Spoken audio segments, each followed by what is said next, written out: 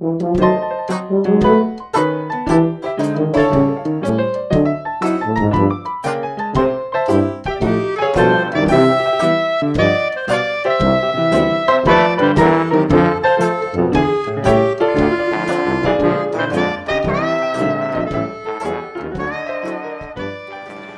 my previous videos, you've seen I modified my DeWALT table saw DW744 with a left side table, an in-feed table,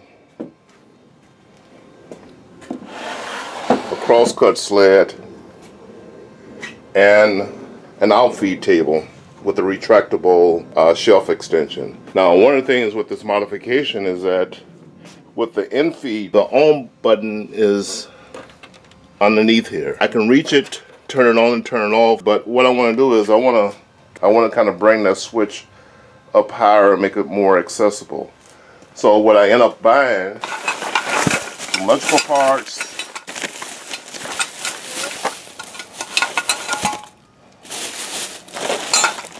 and mainly a bigger paddle off switch, and mount somewhere in this area to make it easier to access the turning on and off of the table. Now, in addition to turning on the saw itself, what I want to do is I also want to be able to wire this switch up so that I can also turn on my saw and off with this switch, but as well keep the function of the original switch that came with the saw. And in addition, I want to be able to operate my dust collection system so that when I turn the saw on, it actually turns on my dust collection system that runs underneath my work table and connects into the back of my saw. Let's get started putting this together.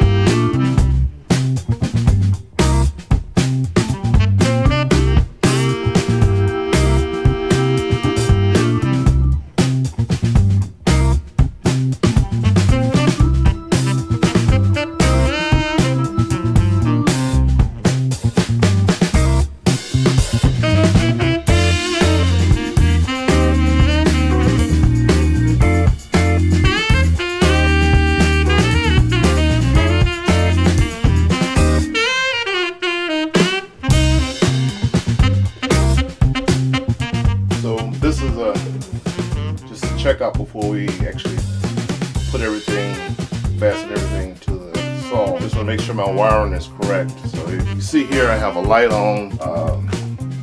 Unplug it and plug it into this one first to make sure that this always works. This switch on this side always stays powered when I have this plugged in. And the switches on outlets on this side are off and on as a function of my paddle off and on switch. So let's plug it in and see what happens there. Hopefully no sparks. Okay, So far so good. This is sand, if you can see it here. Let me get the camera on.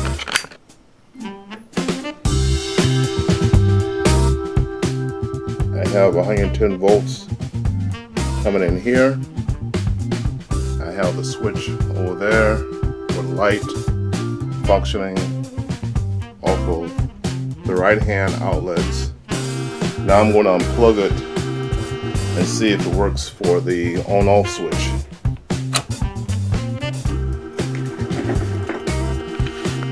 Okay, let's see what happens this time.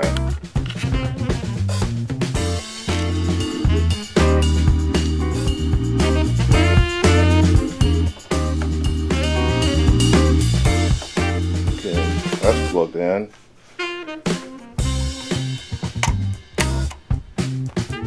That works.